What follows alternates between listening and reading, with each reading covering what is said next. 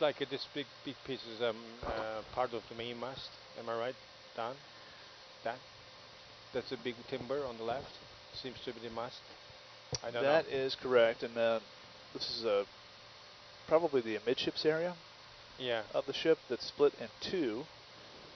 Both halves are actually facing the same way. This appears to be a cargo of lumber.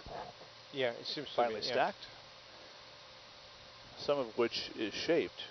Well, obviously it's shaped into its general shape, but there are also some of the timbers that have holes drilled into them. I see. Are you ready to hand over? Center? Yeah, bottom center. Yeah. Just want to see how that timber would fit into the mast step. Yeah. Mm-hmm. And we want to back up and look down. Okay, Bridge, let's try that again. These seemingly small details about the woodworking and construction on the ship can be very helpful in identifying the period in which it was built. Okay, this is not working. Let's almost there, Carl. Okay. Now this is where it gets interesting, Haroon.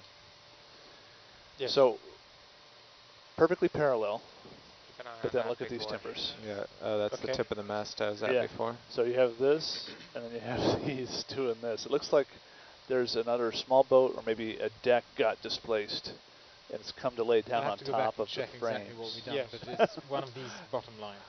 That's really annoying. Very interesting. Yeah. Okay. Okay, so if you guys look in the foreground or the distance, there's the mast that we just looked at before with the two holes at the top. They're we're right in front of us, but we're on the other side of it. So what we want to do now is simply do a 180 and then follow the strike of this wreck all the way to its end. This looks pretty good. So what are these structures here? So the squared timbers that are parallel are frames or ribs that have been flattened out. The whole wreck has been flattened. So just imagine a model ship flattened out with a rolling pin. And so there are planks underneath. And can you fake Argus for a minute and brighten up Argus as much as you can? And the planks on top are called ceiling strakes. They're it's not gonna what protect the frames from cargo. All right, thanks. Hard to say. I think this is a double ender, which makes it very difficult to figure out which end is which. There's no anchors to indicate a bow, unfortunately. Yeah.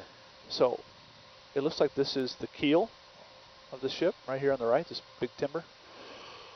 And it has fragments of a shoe on it to protect it, the very bottom of it, or a false keel.